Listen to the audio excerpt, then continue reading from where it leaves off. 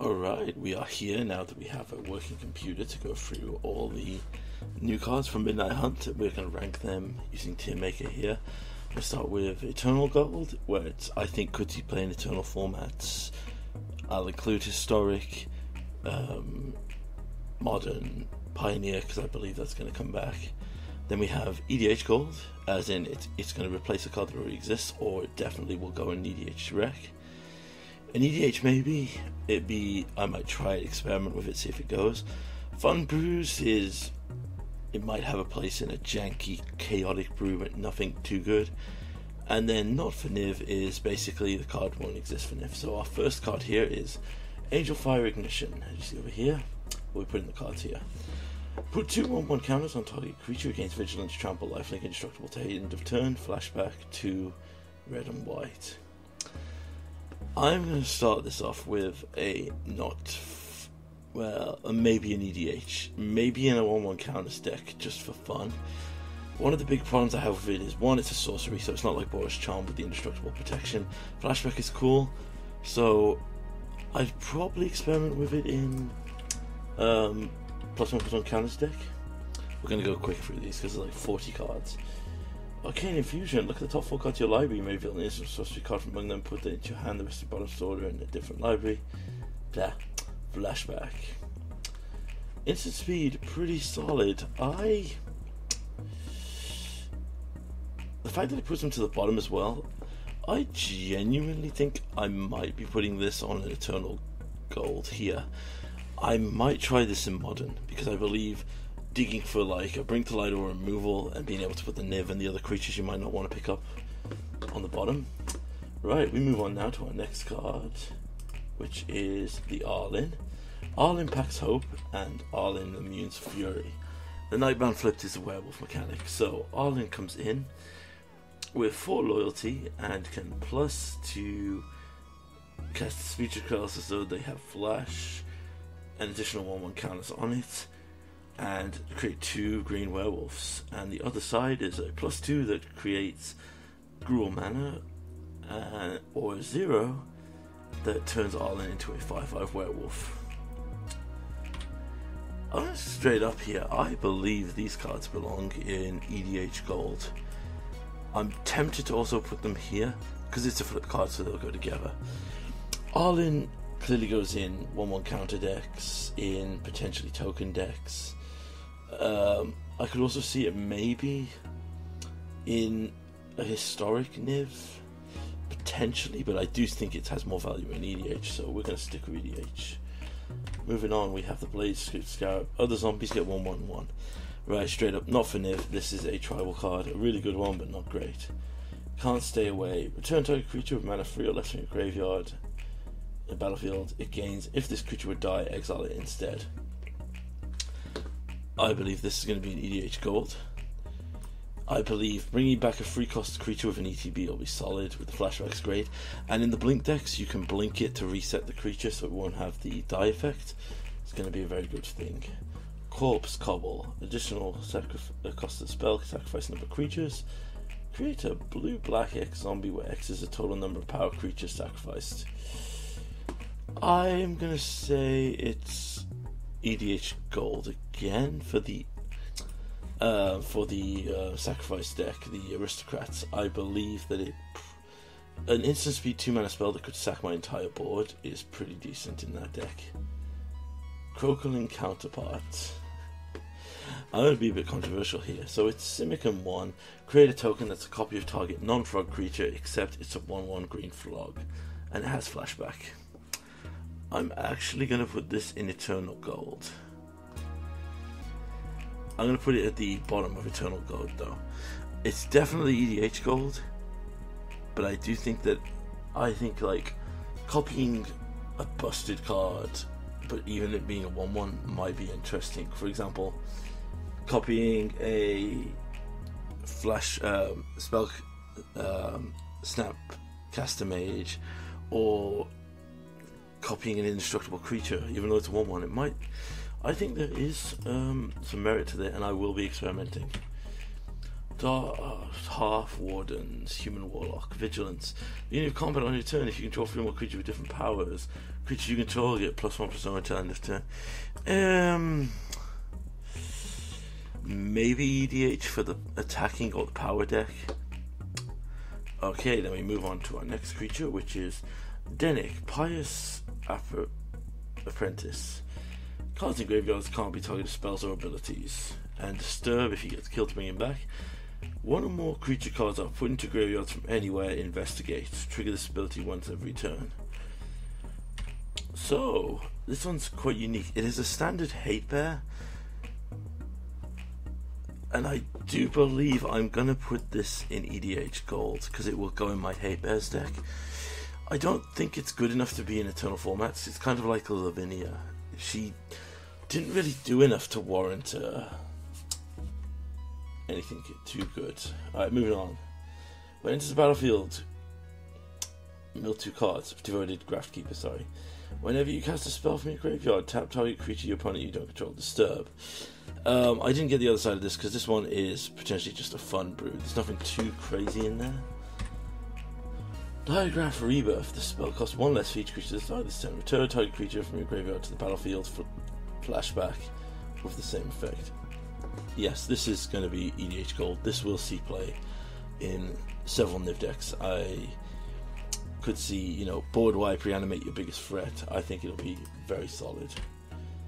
Dire Strain Rampage. Destroy target artifact, enchantment, or land. If a land is destroyed this way, its controller searches its library for 2 basic land cards, puts them into the battlefield tapped. Otherwise, its controller may search their library for a basic land card and put it into the battlefield tapped and flashback.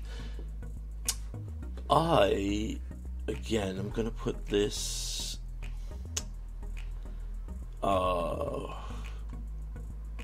it's 3 mana hate for a Tron land. And a lot of modern decks don't run too many basic lands. It also specifies that we can destroy a land. So, we'd never do it because we're 5 colors, but I think this is going to be pretty solid in most decks where you want to hate out a land piece. And even in Commander, going back to this, I just thought about it, I will happily, in many cases, trade a Field of the Dead for 2 basic lands with an opponent. Faithful Mending, fantastic card.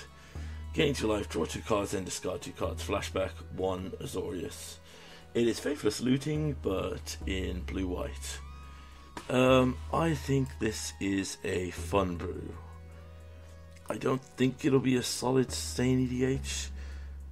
It'll be something I might brew around in a unique EDH deck going forward. Flesh Taker. Whenever you sacrifice another creature, you gain 1 life and scry 1. Pay 1, sacrifice your Flesh Taker at end of turn.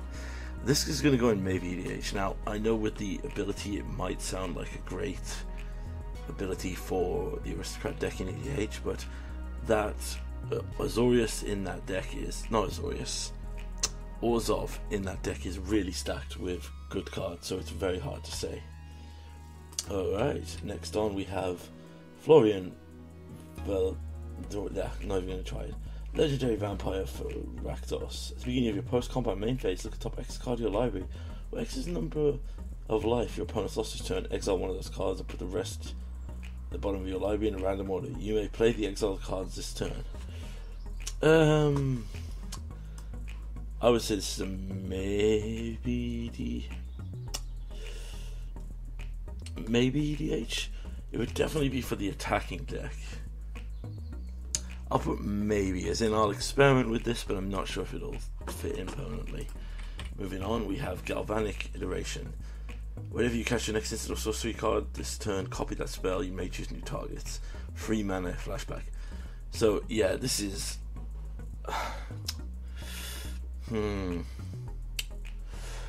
This is definitely going... This is probably one of the cards I'm most excited about playing in EDH. So EDH Gold. Come on, you can go this side of Arlen. There you go. I would say it's on the edge of Eternal Gold. In fact, you know what? I'm just going to change this to Fun Brews. As in, yeah, maybe not. Yeah, so late game commander, draw this, cast it, flash it back, get 2 copies of it because you with the flashback, and then you have 3 copies of the next spell you cast. It's pretty solid. Ghoul Caller's Harvest. Create X black zombie tokens with decay, where X is half the number of creature cards in your graveyard rounded up. Alright, EDH gold. This set is stacked in other terms. Obviously, Aristocrat Sacrifice. Grizzly Ghoul, Trample, enters the battlefield, 1/1 counter for each creature that's died this turn. Not for Niv. I don't think that's good enough to see play anywhere. Hollowed Respite. Exile a non-legendary creature, returns to the battlefield under its owner's control. 3 mana flashback, sorcery. This is definitely a maybe EDH. I might say this is a fun brew. I'm actually tempted to put this in not for Niv. Now, main reasons. 1. Sorcery speed. 2. Non-legendary creature. I mean, blinking is great, but sorcery speed blink is not the greatest. So I'll probably put it in a not for Niv there. Alright, moving along, we have Hungry for More. Create a 1/3 black red vampire token, trample, lifelink, and haste. Sacrifice at the beginning of the next end step, and flashback.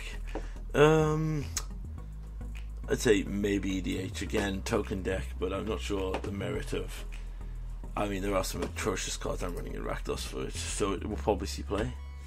Join the dance. Create 1/1 human tokens and flashback. Again, maybe EDH. It's not that powerful, but I might just experiment with it in the tokens deck for fun. Kalania, Dawnheart Prime. Protection from werewolves. Human creatures you control have Bird of Paradise ability, and then Solai's ability to put a 1/1 counter on each creature you control.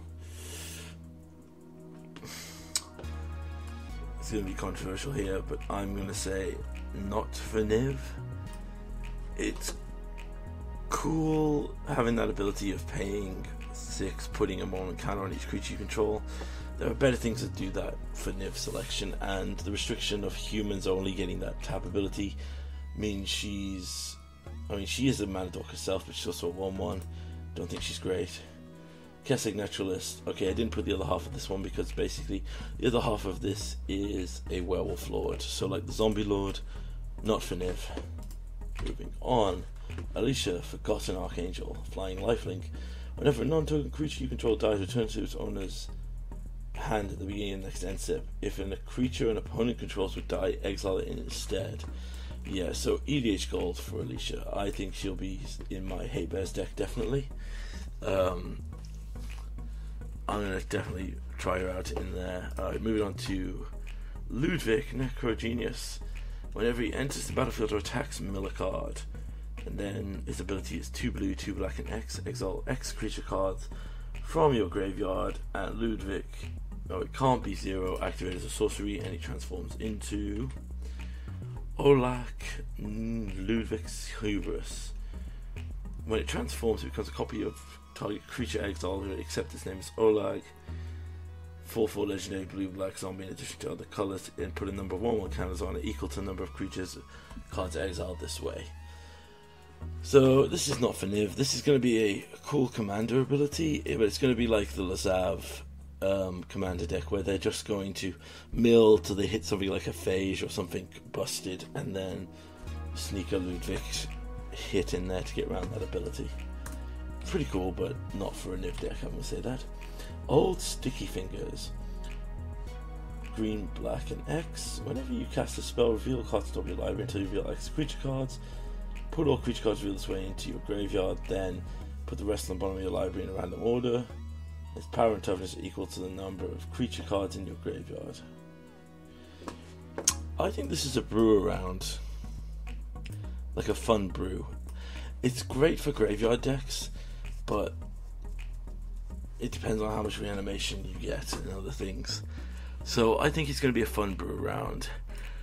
I don't think it's a baby EDH, but yes, moving along.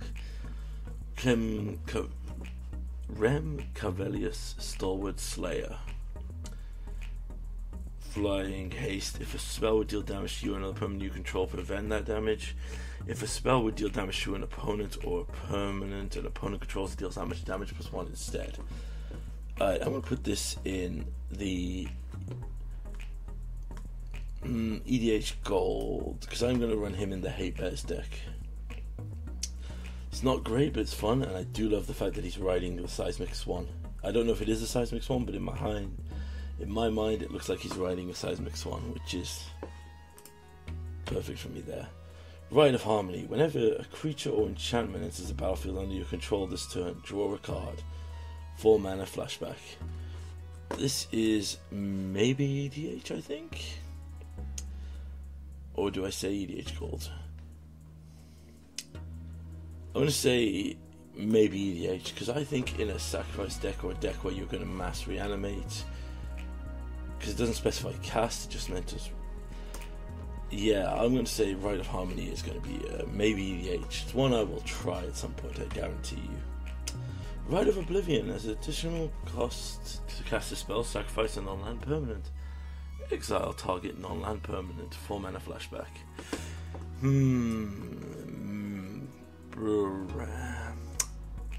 Maybe EDH.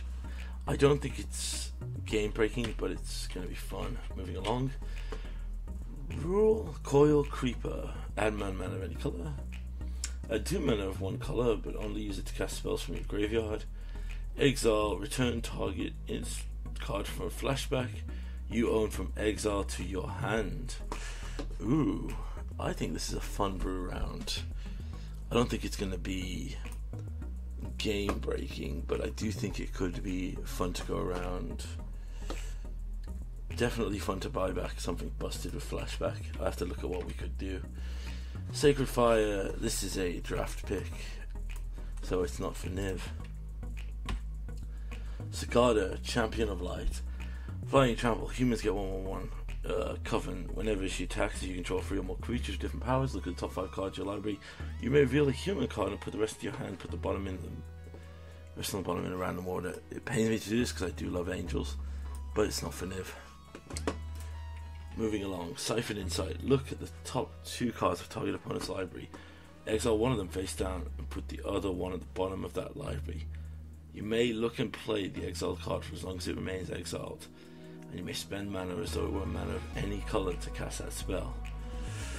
Ooh.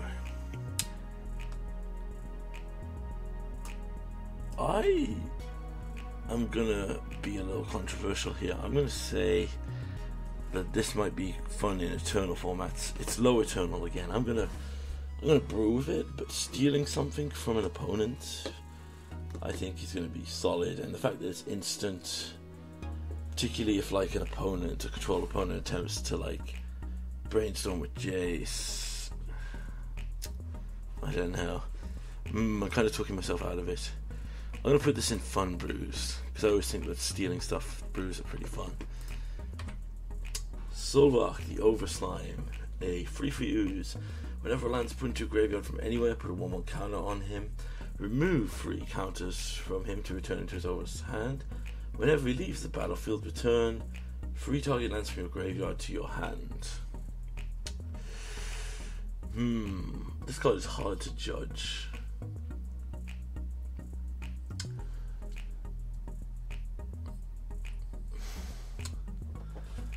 It doesn't specify when it returns to your band, it just returns. So if he dies, he's flickered. This card to me is maybe EDH. I think flickering it, getting it back would be pretty decent. Not too solid, but good. Storm Skitterix, whatever it is. Drake Horror. This is sorceries cost 1 less. When you cast it, gets to end of turn. 5 mana. Flying. No, I'm afraid we won't see this one being played. Sunrise Cavalier, Trample Haste. If it's neither night or day, it becomes day as it enters the battlefield. Whenever day becomes night or night becomes day, put a 1/1 counter on target creature you control. That's not for Niv, that's more for a... Although, I'll put Fun Brews, because I think it could be... No, I think not for Niv. The Cycle of 9 Days is going to be way too hard to flip in Commander or other formats. Teferi, who slows the sunset. Right, 4 mana as always. Planeswalker, +1. Choose 1 target artifact, up to 1 target creature, up to 1 target land. Untap those chosen permanents you control. Tap them. If you don't control it, you gain 2 life. Alright. This is going to be tough to say, because I think he'll be definitely EDH Gold. I'm not sure if he has a place in Eternal formats. I mean, it's -2. Put one of them into your hand for the rest of them bottom in any order. He feels very fair and balanced. And honestly, in Eternal formats, as long as, I mean, in Modern, as long as 3 mana Teferi is viable, then is legal. Sorry, not viable. It's going to see play here, but in Commander, there's going to be some busted stuff you can do with him. I mean, my friend, I think, has already worked out a way in Esper to basically go infinite with the chain. I mean, Chain Veil, any big soul and any kind of mana dork, and you can go infinite with Teferi here. I mean, just getting that emblem. I mean, never judge a Planeswalker by the emblem, because that's going to be the hardest thing to judge. But yes, I do believe he's going to be EDH Gold. I will probably play him in a fair few decks just to see how he goes on. Dire Overlord. Whenever a werewolf deals damage to a card, if you have 3 or more, you may transform him. Day and Nightbound. Not for Niv. This is the werewolf commander that everyone has been clamoring for, so we will not be playing it in Niv decks, but it is a cool card and we'll see it a lot, I guarantee. Unnatural Moonrise becomes Night, and creatures you control can trample whenever they deal damage to a card. Flashback. This is for werewolf tribal support. Very good card, but not for Niv. Vadric Astral Mage. It's neither night or day, it becomes day when he enters the battlefield. Instant sorcery spells you control cost less X with less his power. Whenever day becomes night and night becomes day, put a 1/1 counter on him. I think he'll be a fun brew around. I think he could fit in a kind of Storm cost reduction deck. Maybe I'm overthinking it, but you know what? I still think he's pretty solid. We're near the end now. Vampire Socialite. Whenever it enters the battlefield or an opponent lost life, put 1/1 counters on each vampire you control. Put additional 1/1 count. As long as the opponent lost life this turn, vampires you control end up with additional 1/1 counter on it. So support for Vampire Tribal, very good, but not for Niv. Wake to Slaughter, sorry. Choose 2 target creature cards in your graveyard. An opponent chooses one of them. Return the card to your hand. Return the other to the battlefield under your control. It gains haste. Exile it at the beginning of the next end step. Flashback 4. So this is a powerhouse in many things. This will be EDH Gold. I will, or maybe EDH Gold. I think. There are plenty of scenarios where, you know, putting an extra creature into play, or you can. There's a reason the ultimatum that gets 3 creatures is busted, because you can put people in bad situations. So definitely going to be solid in Commander. With a Form Blessing, our final card, put a 1/1 counter up to 1 target creature you control. Tap up to 1 creature you don't control, and that creature does not untap during its controller's next untap step. I would say this is a maybe EDH card to end us off here, because I could see it sitting in a kind of middle space, but not too crazy. So that's the end of our list. As you can see, Eternal Gold, I'm thinking we may have a few little cards. These are mostly experiments though, so we'll see how they go. There's plenty of solid stuff for our Commander decks, plenty of stuff to maybe consider, fun brew stuff as well to look into. A few selections that were not for us, but you know, not every card should be made with Niv in mind. But yes, this is a very rich set, and I'm very much looking forward to the pre-release. Let me know if you'd rank any of these higher or lower. See ya.